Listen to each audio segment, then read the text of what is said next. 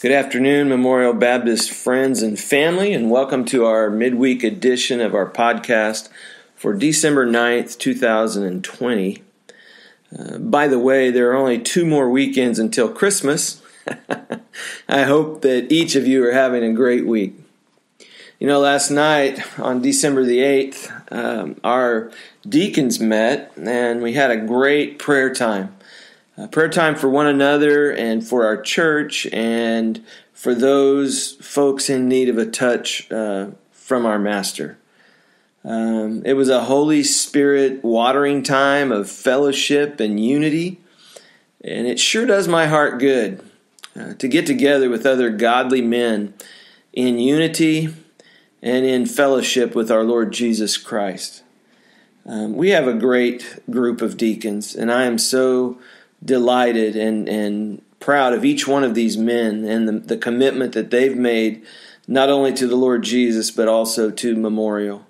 And what a blessing it is as a pastor to have a group of men like this willing to lock arms and walk the journey with me. So what a blessing it is.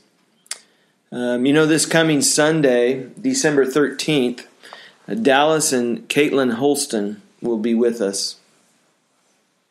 Dallas will be leading our worship time in view of a call to ministry to come and serve at Memorial.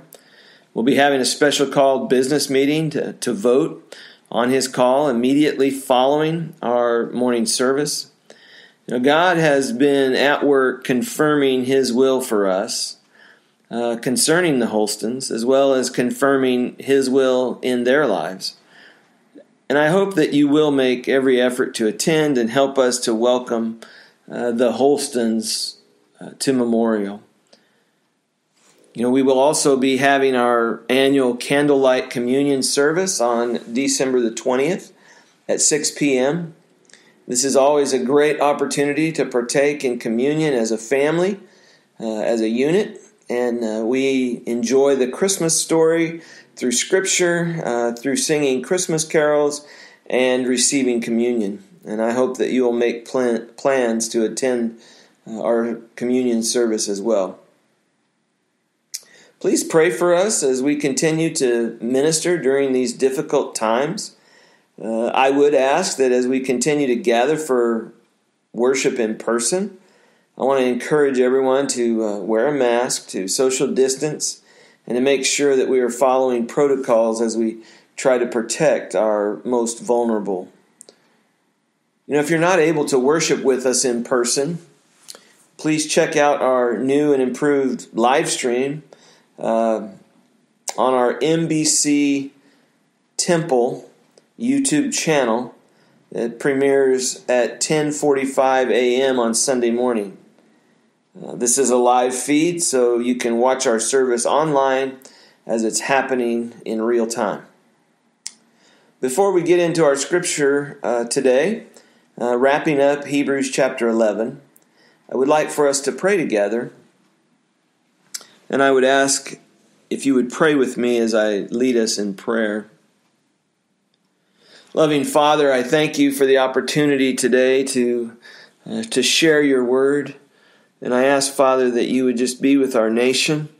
I pray, Father, for our United States. I pray that you would preserve the union. I ask, Father, that you would just be with our leaders. I pray that you would turn their heads to you, and, Father, that they would honor you with all that they are. Father, we are in need of some godly leadership.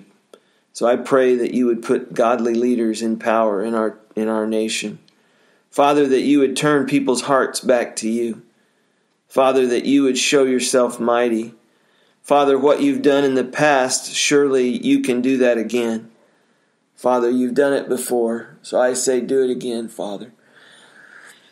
Lord, I pray for a great revival. I ask, Father, that you would pour your Spirit out upon this country, upon our state, upon our churches, upon your people.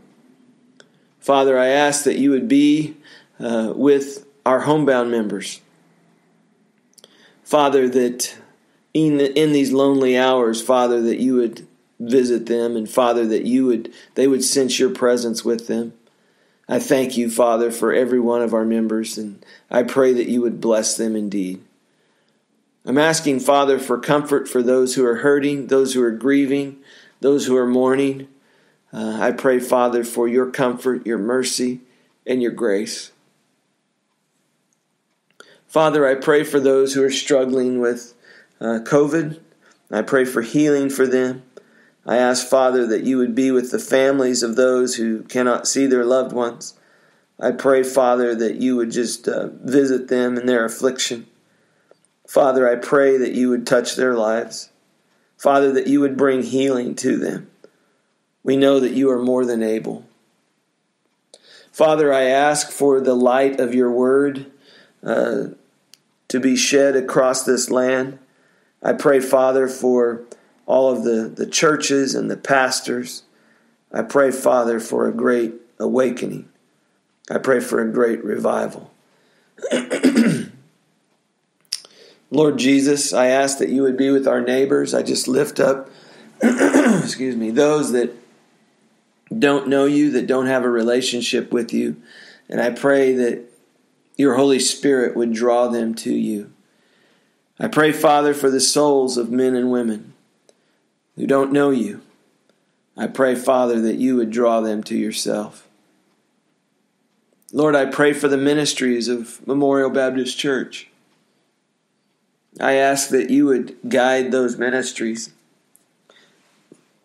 And Father, as we see people coming and wanting to be a part of what you are doing, I pray, Father, that we would make a little more room at the table. Father, that we would open our hearts up to those seeking you. Father, I pray for our staff. I pray for those that serve every week.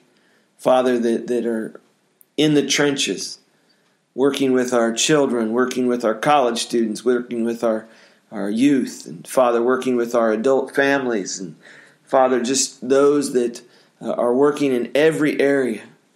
I pray that you would just encourage them, and Father, that your Spirit would just continue to build them up and edify, and Father, that you would grow your church, not only in numbers, Father, but in depth. Father, that our discipleship, our commitment to you would be greater today than it was yesterday. Father, that you would just continue to build your church. Even as we see the day approaching when King Jesus returns. Oh, Jesus, come quickly. But we recognize that until he returns, we continue to labor, toiling on, as the song says, toiling on. Father, I pray that you would be with our this coming year. The many things that you have for us, I pray that we would embrace those and rise to the challenge of 2021. Father, that you would be glorified in everything that we say, think, and do. I pray for Dallas, and I pray for Caitlin as they come, Father, and he leads in worship. And I pray, Father, that you would confirm your call in your people.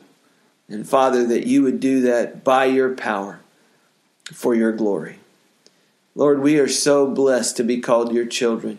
You lavish your blessings on us every single day. And for the meals that we eat, for the air that we breathe, for the relationships that we have, we give you thanks.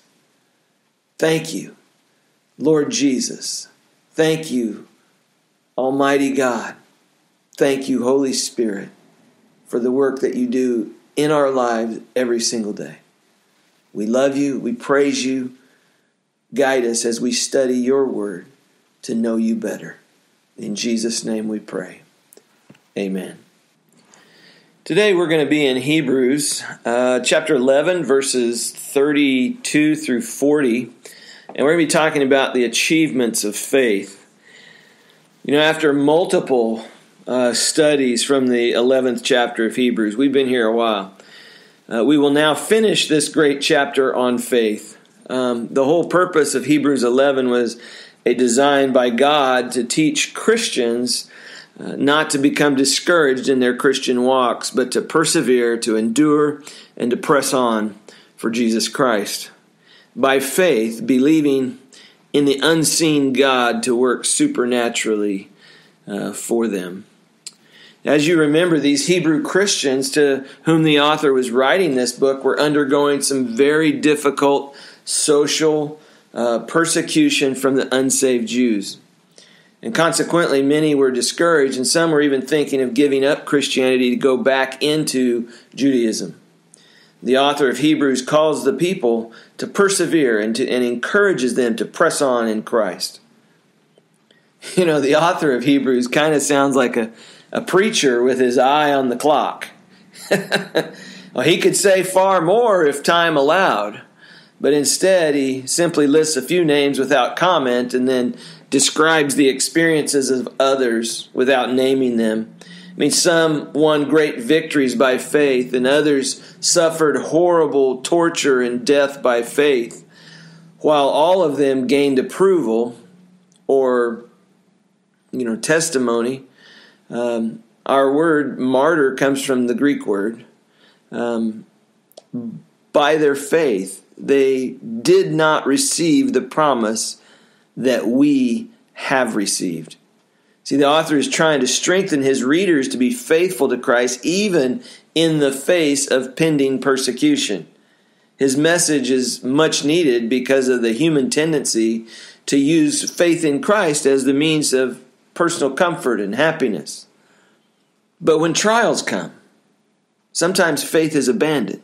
And his message is this, is that faith trusts God in spite of results, looking to the final reward.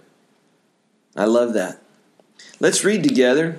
Hebrews 11, verse 32 and following says this. It says, "And what more shall I say?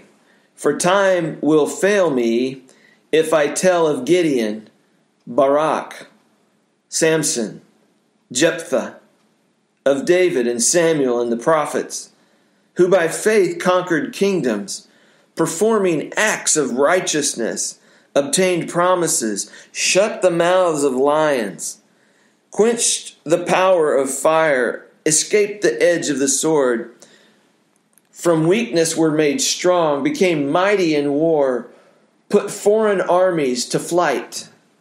Women received back their dead by resurrection, and others were tortured, not accepting their release, so that they might obtain a better resurrection. And others experienced mockings and scourgings, and yes, also chains and imprisonment.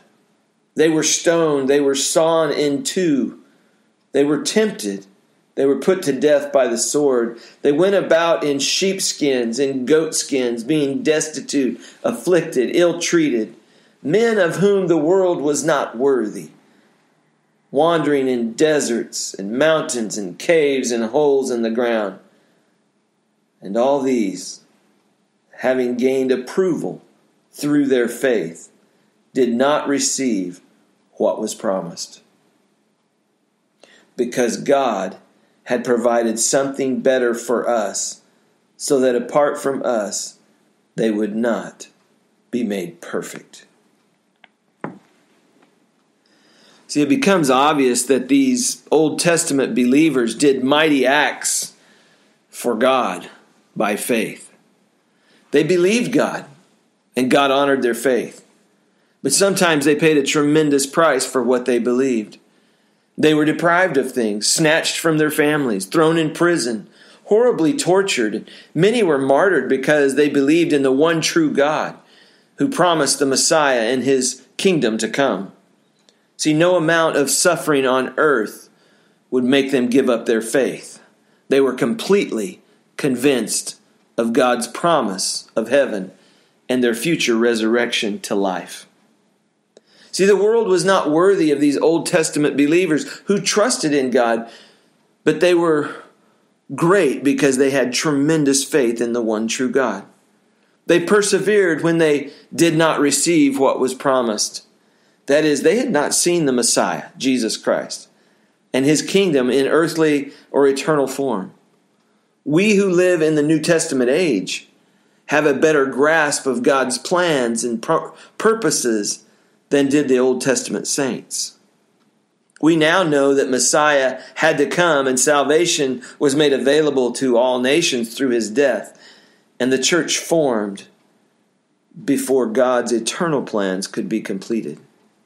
The Old Testament saints could not be made perfect or whole or complete without the New Testament saints who form the body of Christ and anxiously await his second coming. See, not only Old Testament saints suffered for Christ, but New Testament Christians have all suffered greatly for their convictions concerning Christ who has come. In over 2,000 years of church history, Christians, hear me now, Christians have paid a great price to be faithful to the one true and living God as revealed in Jesus Christ. All of what we enjoy today as Christians in America, and we may not enjoy it much longer, is the result of true Christians who did mighty acts for God by faith and suffered and died rather than renounce Jesus Christ. See, I'm afraid that a generation of Christians has arose that knows nothing and cares nothing for its historical past. Reminds me of Judges chapter 2, verse 10 that says, "And there arose another generation after them who did not know the Lord, nor yet the work which he has done for Israel."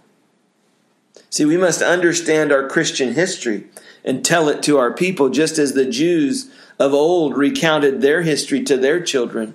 Like it says in Psalm 44:1, "O God, we have heard with our ears, our fathers have told us the work that you did in their days, in the days of old." Let me recount a few of these for you. We think about the 12 apostles, did mighty acts for God, and they turned the first century world upside down for Jesus Christ. On the day of Pentecost, Peter preached and 3,000 souls were saved and baptized, and with great perseverance the apostles, they took the gospel as far as India and China. All the apostles died as martyrs except John. Peter refused to die in the same manner as his Lord, so they crucified him upside down. You know, the early Christians, they achieved great things for God because they had faith and they were willing to pay the price to follow Christ. Christians were crucified. They were fed to mad dogs. They were tied to bulls and dragged to death. They were burned at the stake. They were used as gladiators' bait. And they were thrown to the lions.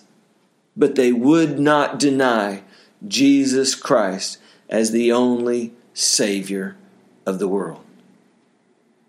You know, a good illustration is Polycarp, who was a disciple of the Apostle John. And Polycarp was arrested and brought into the amphitheater in Smyrna. You remember Smyrna from the book of Revelation, one of the 7 churches? The amphitheater in Smyrna was filled with multitudes of people. And since there were no images of gods in the houses of worship of the Christians, the heathen rightly concluded that the Christians did not believe in the existence of the little g gods. And they accused him of being an atheist. The proconsul reminded Polycarp of his great age and urged him to show his penitence by joining in the cry, "Away with the atheists!" Then the proconsul said, "Revile Christ, and I will release you." But Polycarp answered this. He said, 86 years I have served him, and he has never done me wrong. How can I blaspheme him, my king, who has saved me? I am a Christian. To the crowd, the proconsul then proclaimed, "Polycarp has confessed himself to be a Christian." And the crowd yelled, "Let him be burned." About 150 years before the Reformation, fast forwarding, John Wycliffe A priest in the Roman Catholic Church denounced the Roman Church as Antichrist and declared the only head of the church to be Jesus Christ. Wycliffe then became a hunted man. He trained pastors called Lollards and smuggled Bibles into England so that almost every market town and hamlet in England had some kind of gospel witness. Wycliffe spent most of his time in hiding, for he was sentenced to death by the Roman Catholic Church. John Huss, who lived 100 years before the Reformation, was a priest and became the head of the theological department at the University of Prague, which is now known as Slovakia. He was converted to Christ and spoke out against the Roman Church. He would not bow his knee to the Pope, and so he was condemned as a heretic. Huss's writings later had a great influence on Martin Luther. On the day of his martyrdom, Huss was dressed in full vestments of a priest. Then one by one, every article of clothing was stripped from him with lewd remarks made about him, and a paper cap was placed on his head which said, "Here is the Hesiarch, the arch heretic, the chief heretic." You know, when the darkness of superstition covered the earth, when popery sat on her throne and stretched her powers across the nations, God raised up Martin Luther in the 16th century. Luther came forth and preached the gospel of the grace of God, and how the world trembled. It appeared that the Roman Church would stand for another 1,000 years, but God had his servant, the monk Martin Luther, who believed God and laid an axe to Romanism. Luther was excommunicated from the Roman Church, and upon receiving the excommunication paper from the Pope, he said, "The Pope's decretals are the devil's excretals." When he was summoned by the king and Pope to appear at the Diet of Worms, his friends pleaded with him not to go, but he said, "If there were as many devils in Worms as there are tiles on the roofs of houses, I would not fear. I will go." And at the Diet of Worms, Luther was told to recant his views or face certain death. He again replied, "It is impossible for me to recant unless I am proved to be wrong by the testimony of Scripture. My conscience is bound to the Word of God. It is neither safe nor honest to act against one's conscience. Here I stand. God help me. I cannot do otherwise." Luther, from that time on, became the most wanted heretic by the Roman Church. Do you know about the Anabaptists? Those of the Reformation who were neither Lutheran nor Calvinists were Anabaptists. These people loved the Lord Jesus. They stood in some ways more firmly against Rome than any of the reformers. It is true they were free will in theology and radicals, but they made a tremendous contribution to the Christian world. Their contribution was a biblical concept of the local church.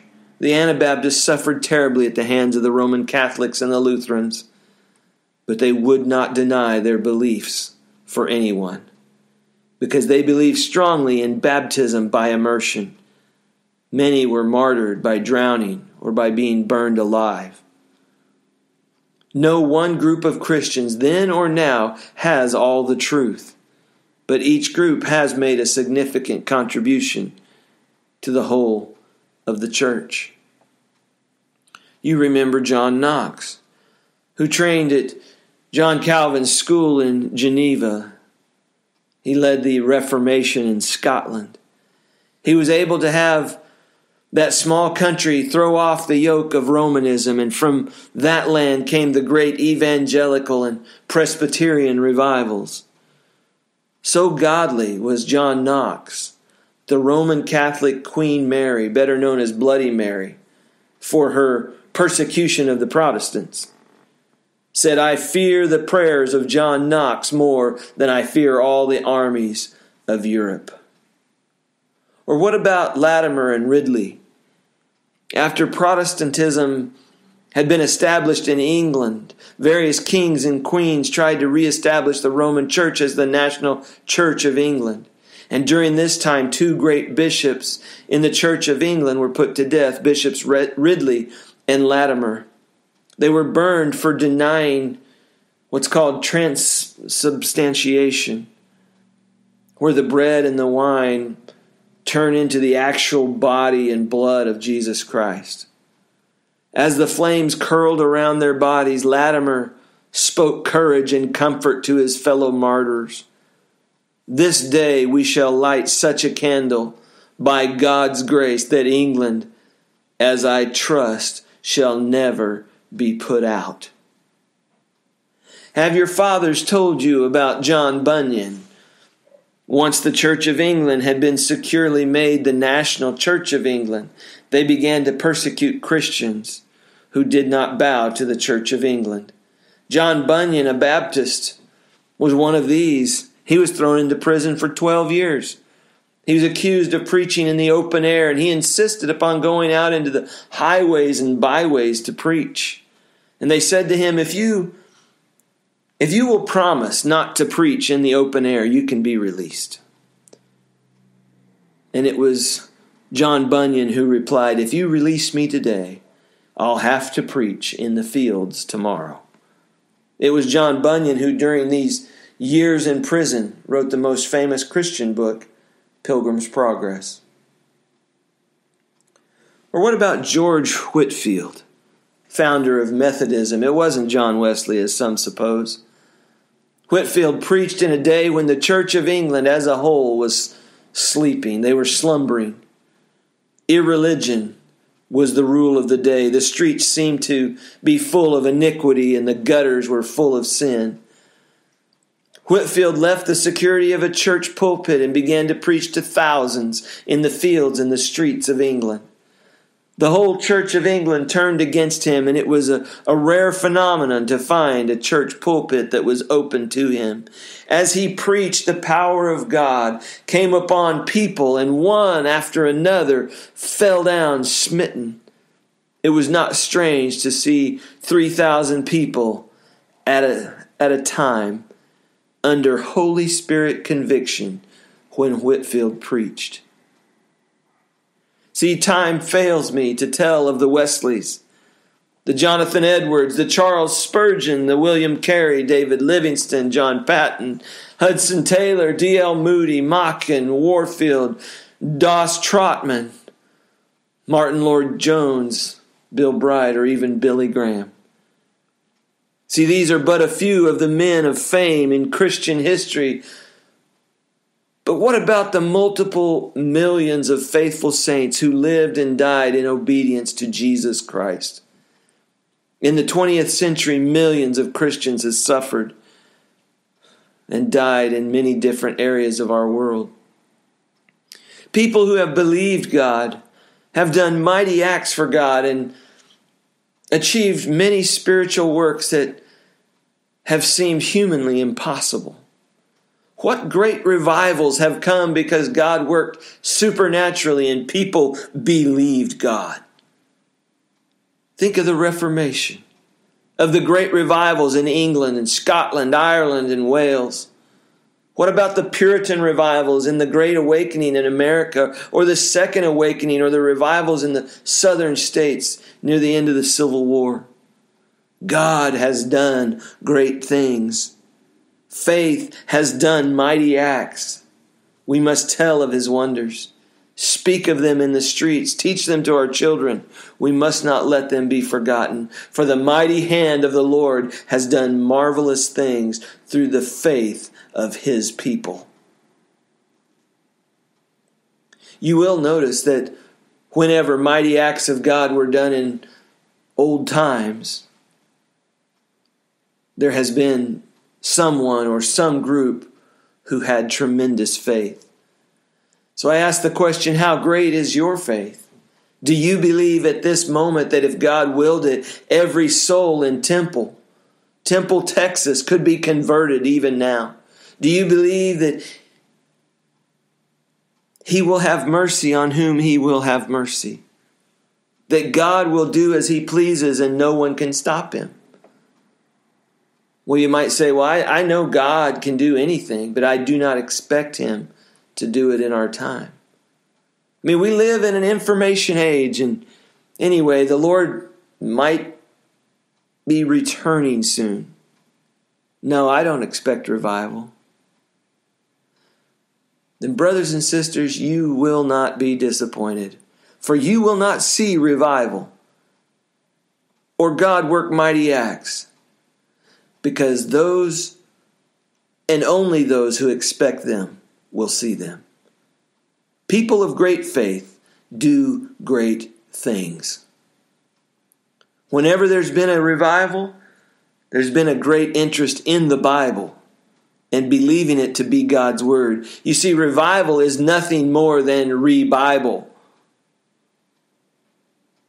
With faith always comes mighty prayer. All the mighty works of God have been attended by great prayer. When men and women begin to pray individually and collectively, in small groups and in large groups, and when they bombard the throne of grace, God works supernaturally. Mighty acts of God are seen by people who believe in revival. The great push of our lives and their lives was to see sinners converted and the Great Commission fulfilled. Go into all the world and preach the gospel to every creature. Oh, God can bring us revival again, and he will do so when he pleases. We must believe God for what seems to be humanly impossible. God's arm is not shortened that he cannot save, nor his ear so heavy that he cannot hear. Let me sum up this section with just 4 quick applications. I can't expand on these, but I encourage you to think about how they apply more extensively to your life. The first one is this: faith is ready to sacrifice present comfort for future reward with Christ. See, faith recognizes that this life is very short in comparison to eternity. I mean, with Paul, faith recognizes that momentary light affliction is producing for us an eternal weight of glory, far beyond all comparison. In Paul's case, this light affliction included beatings, imprisonment, being stoned, shipwrecked, and often being in danger of death. When you experience light affliction, do you grumble or do you joyfully trust God? Secondly, I would say faith lives with a Godward focus, not a focus on people or things. See, the saints mentioned in our text could endure mockings and scourgings and imprisonments and death because their focus was on God, not on other people or not on things. They were looking to eternity, not to this vapor of life here. I mean, John Calvin put it this way. He said, we ought to live only so as to live to God. As soon as we are not permitted to live to God, we ought willingly and not reluctantly to meet death. Thirdly, faith trusts and obeys God, leaving the results to his sovereignty. Some trust and obey God, and he grants spectacular results. Others trust and obey the same mighty God, and he enables them to endure horrific trials in his strength. The difference is not in the people or in their faith, but in God's sovereign purpose in each situation. We know the same God that these Old Testament saints knew. And we have even more in that we know Christ personally. So we should trust him as they did, whether he chooses to put us to death or he did as with the Apostle James, or to deliver us from death for a while as he did with Peter. Lastly, I would say faithfulness to Jesus Christ counts more than anything else, even than life itself. As Martin Luther put it, in a mighty fortress is our God. He said, let goods and kindred go, this mortal life also. The body they may kill, God's truth abideth still. His kingdom is forever. Trust God in whatever difficult situations you face, because one day soon you will hear, "Well done, good and faithful servant. Enter into the joy of your master." I want to thank you so much for tuning in. We will continue our study next week in Hebrews chapter 12. Moving on. So until then, I hope that you stay safe and enjoy God's creation. Our God is an awesome God and worthy of our praise. I hope to see you soon. This is Ridge Adams from Memorial Baptist Church in Temple, Texas. May God bless you as you continue to seek His face.